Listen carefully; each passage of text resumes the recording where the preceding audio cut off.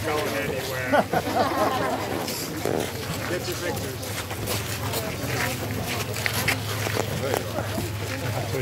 So you notice how they're walking very slowly. That was the pace in the 18th century.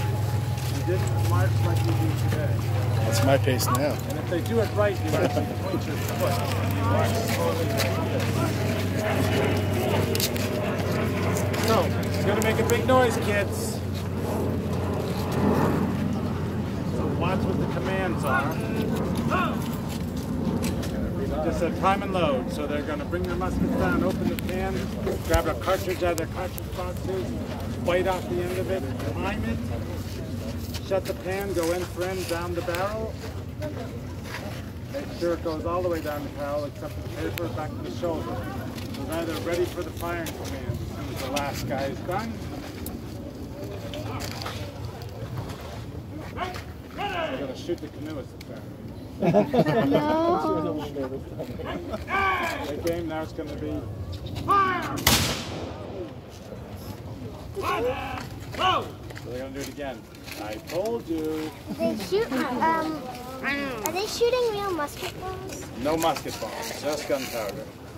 Now one of the problems is today is a highly humid day, so there's probably going to be about 50% of the muskets will go off. On a nice sunny day, 90%, and when it rains it becomes zero. Exactly. Always take aim. And fire. Fire! Whoa!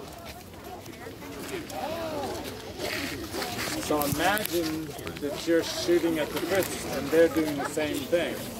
So how close would you want to get in a firefight back then? 30 feet. Oh, I didn't get it. There's documentation 15 yards they were shooting at you.